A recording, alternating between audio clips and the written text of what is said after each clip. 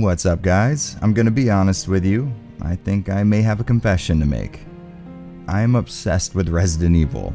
Now, I'm not quite sure that needs to be said, as most of you watching this likely found me through my coverage of that series or games inspired by it. But what some of you may not know is I have an equally unhealthy obsession with the differences that can crop up when porting a game to multiple systems. I really couldn't tell you why, but I've just always really enjoyed finding those small details that might have been altered during the porting process or differences you'll see in video when jumping from one system to the next. And in that same vein, I have always thought Resident Evil Code Veronica is a criminally unappreciated entry in the dynasty that is the RE franchise, so I figured why not head pop 2 zombies with 1 shotgun blast. Today I'm looking to dig deep into the many versions of this lesser loved entry and find out exactly how they differ and, if possible, figure out which one is most deserving of your time. So after an uncomfortably long absence, it feels great to say once again, what's up guys, I'm Jared from Avalanche Reviews. Welcome to the Resident Evil Retrospective.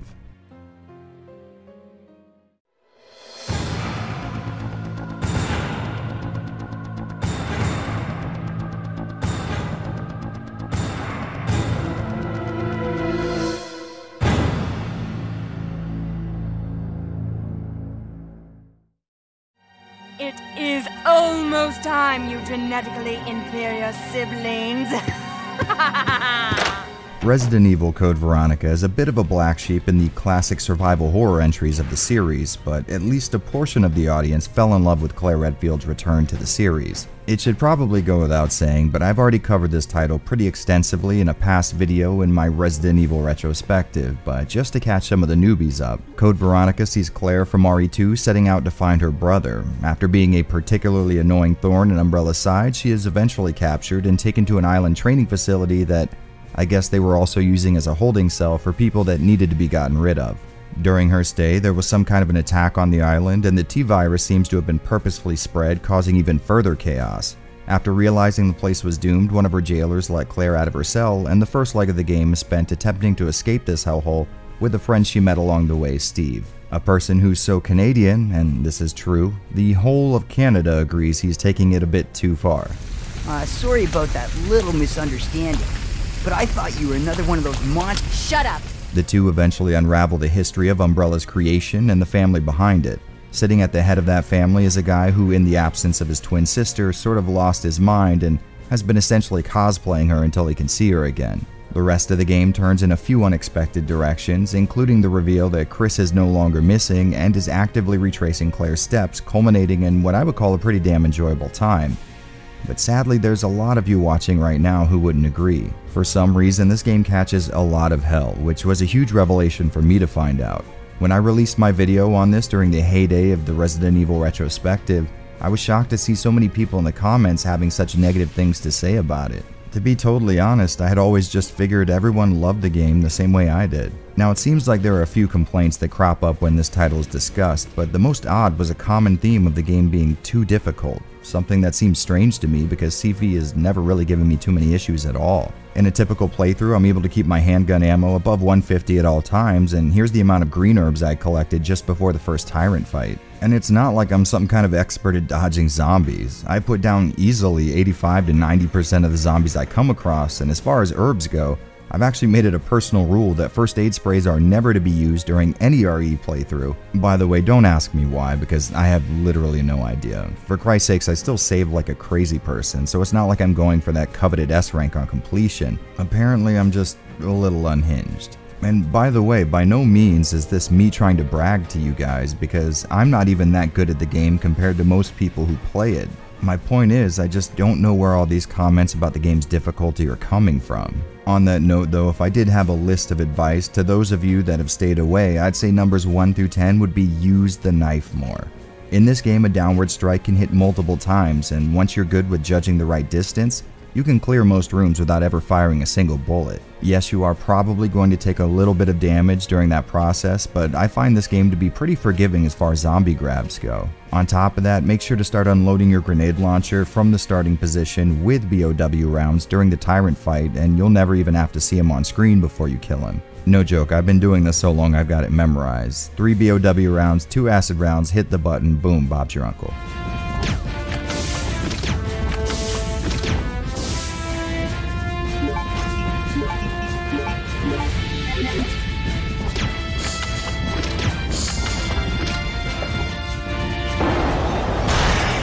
For the last two, save often, and if you come across what seems to be the end of a section, make sure to put all of your hard-hitting weapons in the item box so Chris has access to them and vice versa. If you get those tips down, I think you'll find a much easier experience here, but we're not exactly running a tips and tricks channel, so why not jump into the stuff you all came here to see in the first place? I've got you now.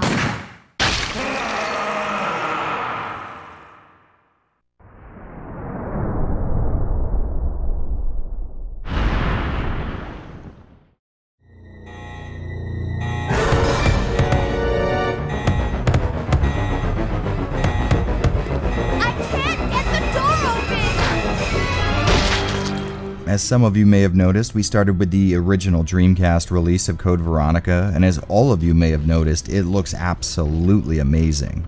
There's no doubt the Dreamcast was a pretty impressive little piece of hardware, but if you ask me, this was the best looking game in its library, at least as far as convincingly realistic graphics go.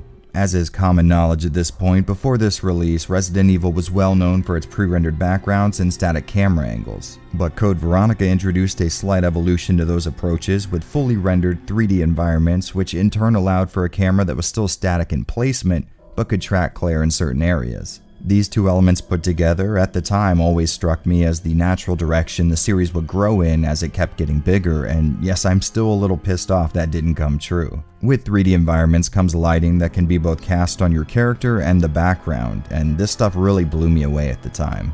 Of course, looking at Claire holding a lighter and seeing it not only light her realistically, but the room around her isn't going to impress anyone today, but we hadn't seen anything even nearing this in the series up to this point. Next up on my long list of stuff I love about this game's presentation is the incredibly detailed zombie models. Not only are all the gory little details I want on full display here, but there's also a huge variety of individual zombies to boot. Sadly, a headshot from a shotgun no longer decapitates them, and to be honest, I've always wondered if this was a move meant to save on processing power or a lazy way to make sure they didn't need to make any changes in the game in order to fit a decent Sero rating in Japan. Character models and cutscenes are an absolute treat, with lots of details being present and some very impressive facial animations for the time.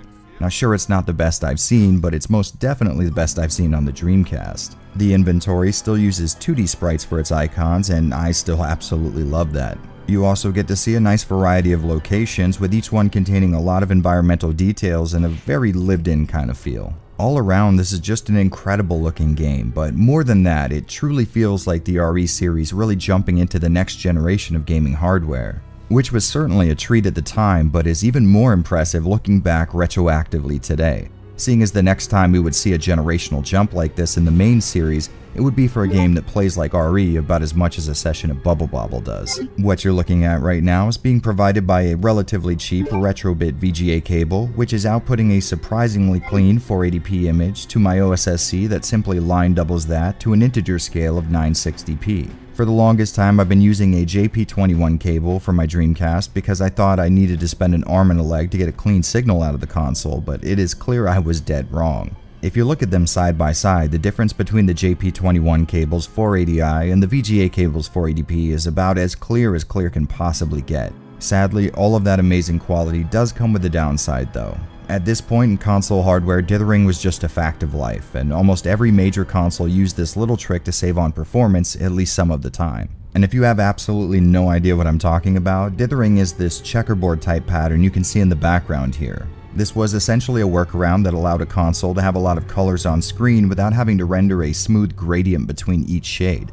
And you know it worked really well if this is the first time you're seeing it. Typically, the combination of a CRT display and a composite video connection blurred the image enough to mask a lot of dithering on most consoles, so I apologize if I just lifted the veil for you. Personally, I love the way a dithered picture looks on an old console, but I know that's not a universal opinion, so keep that in mind if you're looking to play Code Veronica at higher resolutions on real Dreamcast hardware. Other than that though, I really can't see any problems with this game graphically speaking. Not only does it look incredible to my eye, but it also looks better than just about anything the Dreamcast had to offer at the time. It took the bright popping colors the console was known for and combined them into a Resident Evil game, which should be a combination that spells disaster. But somehow it worked out just perfectly. If you ask me, the console this game was made for is a huge contributing factor to its unique look, and even as the series would continue on bigger and better hardware, I'd say Code Veronica is one of the most visually unique entries in the franchise. So I guess the only question left is what happens when you take that unique display and try to cram it into a Sony console.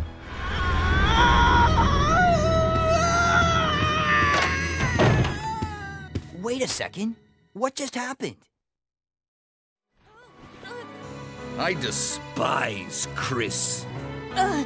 What are you gonna do to him? With the re-release of Code Veronica on different platforms, Capcom elected to do something you really don't see too much anymore.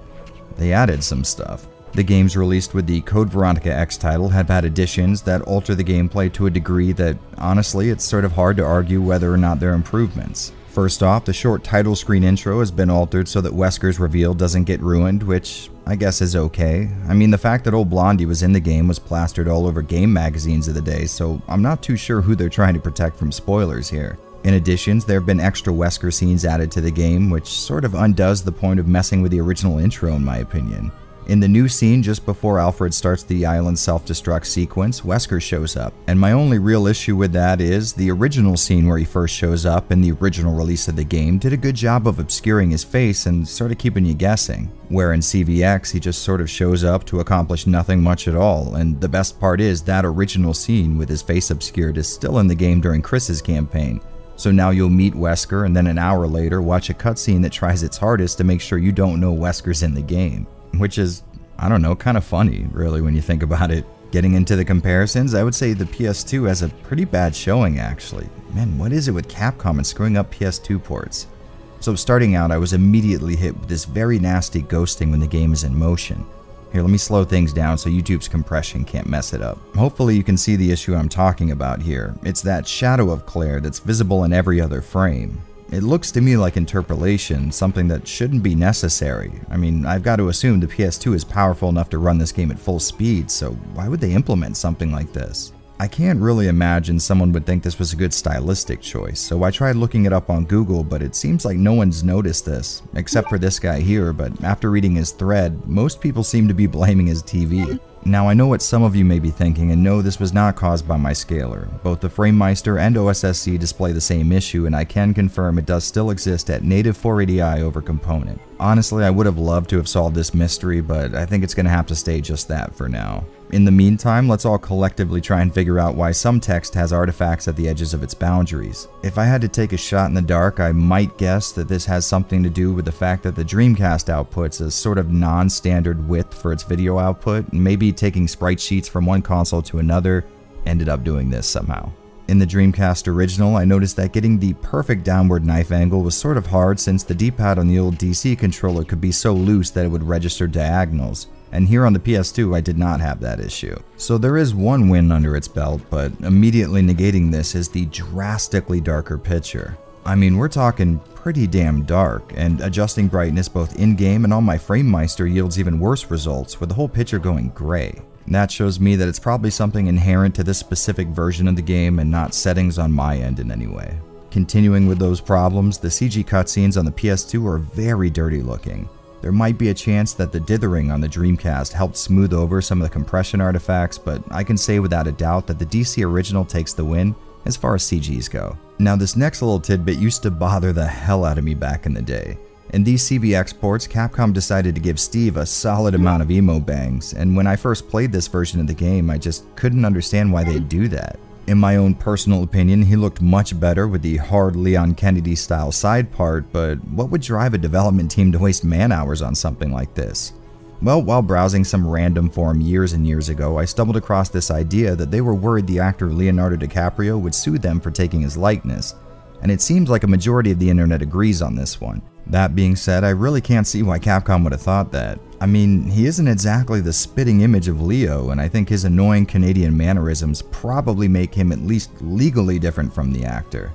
Now this being a PS2 release, Code Veronica X is locked to 480i video output, or at least it used to be, more on that in a sec. As you may or may not know, interlaced video can be a pain in the ass to work with on digital displays, so instead of relying on the OSSC's shaky Bob deinterlacing method, I went with a FrameMeister to get this footage because adaptive deinterlacing just looks so much better to me in motion. Of course, one of the downsides with going this route is you'll probably notice combing artifacts in the footage at random spots where the scaler couldn't keep up with the fast movements in the game, which are these horizontal lines breaking up the image on stuff moving on screen. Adding on to that, a static interlaced image can look very sharp with a FrameMeister, but once it starts moving around, you'll notice it blurs a little bit.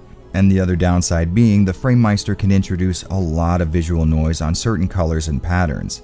Sadly, most of those colors being on the darker end of the spectrum, and this being a very dark game. So if you're going to play CVX on PS2 and you're debating on how to do it, I wouldn't go with the FrameMeister as a first choice. That is, unless you're dumb enough to run a YouTube channel with the goal of comparing ports, and you don't want this bouncy, jumbled mess that Bob deinterlacing can cause. Now, I know I just painted a pretty poor picture of this port, and to be honest, it scored really low on my side of things, but keep in mind these kind of issues can be very prevalent to my eye, but if the comments section has taught me anything, it's that most people don't even see this stuff. If you're planning on playing this on a CRT, you likely aren't going to have a clear enough picture for most of these flaws to even present themselves in the first place, but there is something you can do to really improve your visual experience with this version of the game. A while back, you guys may remember me covering a utility called GSM, which was a piece of homebrew that runs on PS2s using custom firmware and can force progressive scan video output. Back when I covered it, GSM was a little hit or miss. Depending on the game, you could get really good looking results or this nasty mess of alias stair-stepping. Well, it seems like that may not be the case anymore, and a massive thanks to El Mariachi for cluing me in on this. The newish 1.0 release of OpenPS2 Loader has a version with GSM baked in, and it works amazingly from what I can tell. I tried somewhere near 18 or 19 different titles, and only one of them seemed to result in absolute garbage on screen, so we could definitely call that a win. Selecting the HD TV 60 option from the insane list of image modes has the PS2 either performing the deinterlacing internally or some kind of other magic is going on, because the result is a great looking progressive scan image. The difference may be a little hard to notice on the surface, but the resulting image is much cleaner and far nicer to look at in motion. With the game outputting clean 480p just like the good Lord intended, we could switch over to the OSSC and further clean things up. You guys genuinely have no idea how hard I struggled with the idea of recording all of my footage in forced 480p, but luckily my Patreon supporters talked some sense into me. And I think they were right. The goal here is typically to give you guys an idea of how each of these ports look natively so you can decide which one takes home a W in your eyes, but I'm not so dedicated to that idea that I won't throw up a quick comparison for the hell of it. As you can see, sharpness doesn't seem to be noticeably improved from one to the other, but the small details in the face are much cleaner and blend more naturally. Plus, there's the bonus of not having the image blur a bit when it's in motion thanks to external deinterlacing. So if you ask me, this is a clear win in 480p's favor. Now, this may not be the most accessible solution in the world, but if you have a free McBoot memory card laying around and a spare USB drive, get your hands on GSM and experience the game the way the developers likely would have wanted you to. And I think this is as good a time as any to switch over to our next contestant. Steve, watch out! Do not worry, brother. I will handle them both myself. Who is there? Is someone... The Gamecube has quickly started creeping up on my list of favorite consoles lately, mostly due to a combination of the GCHD Mark II and a nice little utility called Swiss that lets me force 480p in games that don't support it natively. But once again, we're going to err on the side of authenticity and use the default and only video mode Code Veronica X shipped with. The first bit of good news is the ugly frame interpolated ghosting isn't present here, which leads to a much smoother looking image in motion. The dark picture on the PS2 was a real issue for me, and while the GameCube version isn't a massive improvement, you can now see small details through the darkness, so I'll go ahead and chalk that one up as a win. That being said, there is a massively noticeable difference in sharpness between the PS2's 480i and the GameCube's 480i. At first I had to go back and recapture my comparisons thinking I had the sharpness cranked on the FrameMeister for the PS2 playthrough, but nope, there's just a massive divide between the two. Whether because of this little quirk or in spite of it, I'm happy to report that the CG cutscenes look much better on the Cube, with those ugly compression artifacts getting smoothed over for this release. And other than that, I really didn't notice much that would set this release apart from the PS2 version, at least as far as native video output goes. Just like the PS2, the GameCube has its own way of forcing progressive scan. Using the homebrew software called Swiss and some kind of SD card launcher, you can force 480p on GameCube games that never supported it in the past, and once again, I really couldn't tell you if this is forcing the GameCube to actually double the lines of resolution, or if it's just deinterlacing it internally. But holy hell, the difference is so noticeable. With the PS2, you sort of had to look close to really see the benefits of 480i versus 480p, but on the GameCube it is night and day, not only in sharpness but also in sheer clarity. This game becomes so much more satisfying to look at in progressive scan, and if at all possible, I'd fully recommend you go this route for your next playthrough. Since we switched to 480p, we're now line doubling with the OSSC, which means a much cleaner picture with less video noise. And call me a traitor, but I'm starting to use the Meister less and less since I got my hands on an OSSC. And yes, I did say that quietly so that it didn't hear me. I will say one thing though, the Gamecube without a doubt has the most comfortable default button mapping of all of the versions. The original DC release has the menu on the B button, which just feels wrong to me, and the PS2 port has me reaching all the way to the start button anytime I want to use an herb. On the Gamecube's controller, the inventory is mapped to Y, which is about as close to the action and cancel buttons as you can get, which leads to a much more satisfying press during gameplay. Sadly, that is not the whole story though. The other half of the controller kind of negates this little gain. And I think little is definitely the word to emphasize here. With every release of CV so far, the D-pad has been the go-to, but as some of you may know, Nintendo saw fit to make their D-pad on the Gamecube just a little smaller than the smallest conceivable thing on Earth. So you're either left with that or the analog stick, and sure, the analog stick on a Gamecube controller can be great for a lot of scenarios, but tank controls most certainly is not one of them. So I switched back and forth. I'd use the D-pad for situations where I had to do some quick and accurate zombie dodging, and switch to the analog stick when my thumb started to cramp up from the D-pad. Moving from the Dreamcast to the PS2 saw the game fitting on a single DVD instead of 2 GD-ROMs on the DC, but the Gamecube's adorable little mini DVDs need to be split up again. Now that's not exactly an issue or anything, it's just something I thought was worth mentioning. If you absolutely have to make a decision between the Gamecube and PS2 releases, well, let's just say I don't envy you. These two ports of the game seem to cancel each other out with their unique flaws and interesting upsides. If it weren't for the D-pad and analog situation, I would say the Cube offers the best controller layout, and if the PS2 didn't have such a smeary, blurry ghosting issue, I'd say it clearly takes the win as far as stock video output is concerned. To be totally honest, between the 3 available versions of the game, I'm gonna have to go with... I bet you thought I was gonna end it there, didn't you? Listen, you guys don't come here for half-assed port comparisons. The patented Avalanche Reviews method is to dig deeper than anyone wants and give you guys information you most certainly will never use. And in that vein, did you know there's a PS4 release of Code Veronica X? My apologies, but I cannot let you escape now. You see? This thing is a lot more reliable than any person. To be totally honest, I had all but forgot about this PSN release until it came time to work on this video, which is a real shame because I'd say this could be a top performer on this list. Emphasis on the could be. It seems pretty clear to me that they used the PS2 port as a base for this up conversion because we're seeing the same odd artifacts and certain sprites again, which really does bother me. I mean, was there really nothing that could be done about this? Capcom did go in and replace some text like in the save screen, so why not replace the stuff that was messed up in the first place? But getting back on track, this version of Code Veronica does look stunning to my eye, and it really should. These PS2 era games always look amazing when upscaled for HD releases because they have just enough on-screen polygons to ensure more can be added while still maintaining the integrity of the original picture, whereas something like a PS1 game might require approximation and a whole lot of other work. Since we're working with a pure digital video output method this time around, there's absolutely no noise in the image, which can be jarring for someone like myself who mostly works with analog video being upscaled after the fact, but all of that should be obvious and expected for a PS4 release. What really surprised me though are the improvements they made over the original PS2 release during this process. First off, the brightness and gamma have been nearly perfected this time around. For those of you with short-term memory issues, the PS2 version of Code Veronica had me squinting into the foggy black of what should be a clearly visible background a lot of the time. But here on the PS4, I'd say things look perfect to my eye. Of course, some of the more foggy areas present in the Dreamcast original will still be represented here, but unlike on the PS2, we can actually see through it now, which is pretty nice. The very odd issue with ghosting that I noticed before is still present in this release, but it's to a much lesser degree. At first I thought it had been totally fixed, but you'll still notice it in certain conditions. And while I would definitely love to complain about that, it is nice that they showed at least some effort to fix it. Of course, I would have preferred seeing it gone completely, but when the on-screen picture looks this good, a very small problem like that can be a little easier to forgive. On that same note, it seems like the CG cutscenes have been noticeably cleaned up.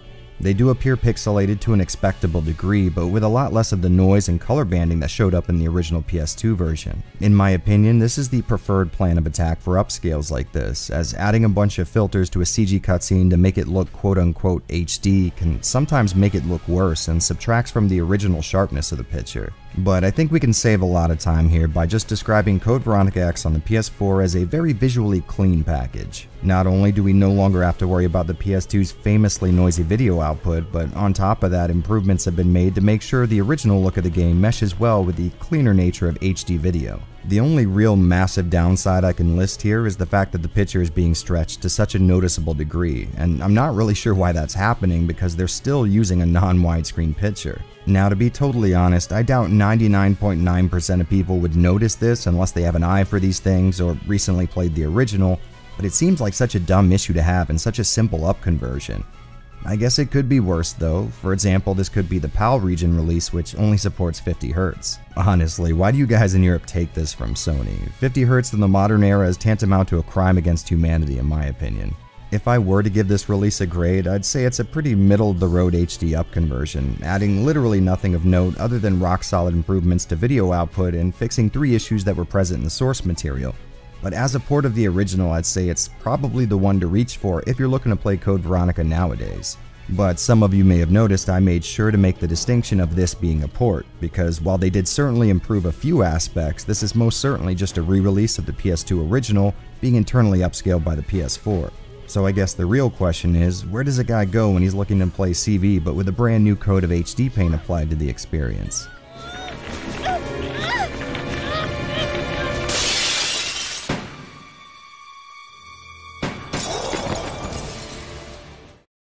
Here, let me help you with that. Thanks, but I can take care of myself. The Resident Evil Code Veronica HD Remaster can be a very annoying game to look up since across the PS2, 3, and 4, each of these releases are simply called Code Veronica X. It seems like fans have taken to adding an HD at the end of the PS3 remaster when talking about it online, but when searching the PlayStation Network, it can be hard to know which one is the HD remaster and which one is the regular old normal upscale, unless you go in already knowing the answer to that question. It really wouldn't have taken any effort at all for Capcom to have gotten together and decided on a naming scheme that would clear this up, but oh well. Before we talk about the game itself though, we should probably discuss why this counts as an HD remaster and why the PS4 re-release doesn't, despite the fact that both technically run at an HD resolution. Code Veronica X on the PS4, while running at a much more HD resolution than the PS3 version and sort of being remastered in a few ways, isn't an HD remaster because a majority of the game is made up of the original assets, just upscaled internally. While on the other hand, Code Veronica HD on the PS3 has had a lot of work done to replace some of those original assets with ones that have been externally upscaled or even totally new ones. And to be honest, it could have been so much better. This one's going to be a roller coaster of ups and downs, so get ready. First up, thanks to the 3D nature of CV's environments, it was relatively easy for them to give us a 16:9 widescreen aspect ratio this time around, which is actually cool as hell to see. Every screen of the game houses just a little more detail on each side that can be really fun to look at, kinda like you're seeing it from a whole new angle. Also, all over the place you'll see fonts replaced with newer, more HD looking stuff, and normally I'd rather look at the original 2D text upscaled, but this doesn't look bad at all to my eye. Because a lot of the 2D art has been smoothed over instead of having a more alias look, the new text kind of blends in and doesn't stand out as much as it can in other similar HD remasters. I was actually really stoked to see the pre-rendered cutscenes have been cleaned up considerably since they were awful to look at in the PS2 release, but for some reason I can't really place, there's intermittent frame drops during these scenes. Sometimes they can be hard to spot, and sometimes they're blatant as hell. For example, watch this scene from the Dreamcast original. KD 4496, welcome to your new home. And now the same scene from the PS3 remaster. WKD 4496, welcome to your new home. I genuinely can't figure out why this is taking place. I mean, it would be one thing if they messed up changing the frame rate or something, but the cutscenes here play out at the same number of frames per second they always have. And keeping up with the trend of showing an improvement followed by how that improvement was messed up in the process, the game's original dynamic light sources seem to have been replaced with some more modern, impressive looking stuff, giving us much more realistic shadow casting. These new light sources often come with varying levels of bloom, and I guess that's okay if you get into that kind of stuff. I do like the addition of new, more flashy light sources, I just don't think the bloom effect was totally necessary. That being said, some of the areas aren't as bright with the new light sources, which can leave certain screens much darker than before and sometimes way too dark. It seems like whoever did this remaster didn't think aliasing should exist in HD games, so they applied a smoothing filter over the entire screen, which does get rid of some of the jaggies, but also lessens the overall sharpness of the picture. I swear to God, while playing this game, I had to fight the urge to rub my eyes as if my vision was getting blurred and not the screen that was in front of me. On the purely negative side of things, in the spirit of giving it a fake HDR sort of look, CV on the PS3 has its contrast knob cranked to 11, and as a result it can be very harsh or garish to look at. If I'm being honest, there are some areas where this effect can actually add to the scene, but mostly I found the game too dark to call this a win overall. And since game devs of the era seem to have been under the impression that looking at their games with clean, unaltered visuals was some kind of sin, we see the early 2000s worst trend rear its ugly little head here: bad screen-obscuring static filters. Because if there's one thing that isn't ironic as all hell, it's upgrading from analog video to digital and then adding a bunch of visual noise that makes it look like analog video anyways. Well done, guys. To be honest though, this filter might not have been such an issue for me if it didn't pair terribly with the new high contrast look the game has. Now, not only is the picture soft to an annoying degree, but it's also covered by a static effect that is most predominant in high contrast shades, meaning most of the game. Honestly, I'm sort of struggling with this one. The widescreen picture and cleaned up CG cutscenes have me really wanting to recommend this release of the game, but there are way too many flaws that give me the suspicion the person in charge of this remaster just didn't know a lot about the pleasing relationship between colors and brightness values. This was definitely an older release, but even back then I don't think people equated HD visuals to a more staticky screen with a darker picture, which really does suck because there are situations where this game can look pretty okay. I always enjoy a proper widescreen conversion of a 4x3 game from my past, and while this was definitely the best handled aspect of this release, almost every other visual feature of the game seems to faceplant immediately out the door. For the pride of the Ashford family, I will kill you! So I guess now is the time to make a decision. Which version of Code Veronica is the one to reach for in the modern era? And that is a very, very hard question to answer. Each release has something I like in it, and each one also shows off the quirks of its respective console's video output, which I always enjoy looking at. But if you force me to decide, I would have to go with the Dreamcast original. For some reason, to me, Code Veronica has always felt like a real product of the console it was developed for, and finally getting to see the game run at a crystal clear, beautiful 480p really made an impression on me. The game's lighting and shadow effects just look like they're at home on the original console it was released for, and if you have a DC VGA cable and either a TV that accepts that connection or a scaler like the OSSC, I would say that is without a doubt the way to go. Sure, you are going to miss out on the changes made in the Code Veronica X releases, but I don't feel like 2 extra scenes with Wesker in them are worth much at all in the grand scheme of things. Jesus, I am not looking forward to the comments I'm going to get asking me why I hate Wesker so much. Just to be clear, I don't. I just choose good visuals over that stuff. The only caveat I would give is the Dreamcast's heavy use of dithering, which despite being a look I've always enjoyed, some people may find it hard to deal with. If that is indeed the case for you and you absolutely have to grab a version of CVX, I would say go with the one that fits your means and equipment. In my opinion, the PS2 version is the way to go if you lack the ability to force progressive scan, as the PS2 has the sharpest 480i output, but if you can run homebrew on either console, the Gamecube is the clear winner in terms of 480p. But do keep in mind you're going to need something like original Nintendo component cables, the Carby, or GCHD to get that kind of video out of the console. As far as the more modern ports go, I would go for the PS4 digital release over the PS3 remaster if I were you. While that PS4 version does still contain a lot of the flaws found in the PS2 release, most of them have been mitigated to a degree that it shouldn't cause huge issues for anyone beyond the ultra picky, like myself. The widescreen picture and improvements made to the 2D assets might have made the PS3 remaster the clear winner here if it weren't covered up by a laundry list of flaws about as long as my arm. So if you are looking to enjoy Code Veronica, in my opinion, keeping it within its home console would be the best bet. You really can't beat the beautiful visuals of this game running on real Dreamcast hardware. It really is the best look the game has ever had in my opinion, on top of the control layout making the most sense to my brain. So I guess after all the literal hours spent playing this game in every single way humanly imaginable, my opinion remains exactly as it was 4 years ago when the Resident Evil Retrospective was still being released.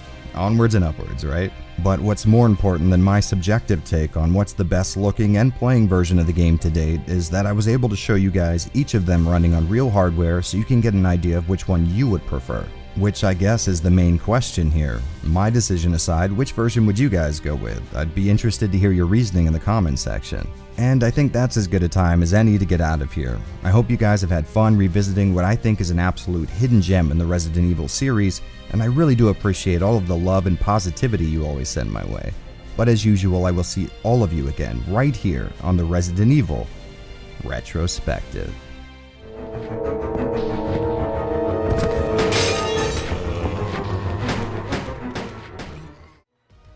Hello my good friends. Thank you so much for making it all the way to the end of this absolute dorkfest of a video. If you get into more in-depth analysis type of content, I'll have some stuff linked on screen that might tickle your fancy, and if you're able to, a little support over on my Patreon page would most definitely be appreciated. For those of you that don't know, me and my wife will soon be moving to Japan, and the goal is for me to continue YouTube full-time if at all possible. I've had an absolute blast these last few years pumping out content, and I'd like to think some of you have enjoyed watching it just as much as I did making it. So even if it's just $1 a month, it would give me the safety net I need to continue making the content I enjoy while not having to worry about catering to the algorithm or YouTube trends. If you're not able to give any kind of financial help, trust me, I do understand, and I thank you for just making it this far into the video. Your views, comments, or likes are just as valuable, I assure you. I really do appreciate the hell out of all of you, and here's hoping I can continue delivering the stuff you want to see, because this whole content creation thing has been a dream come true so far. Well, that's about enough out of me, but thanks so much for watching again, and I will see all of you again later.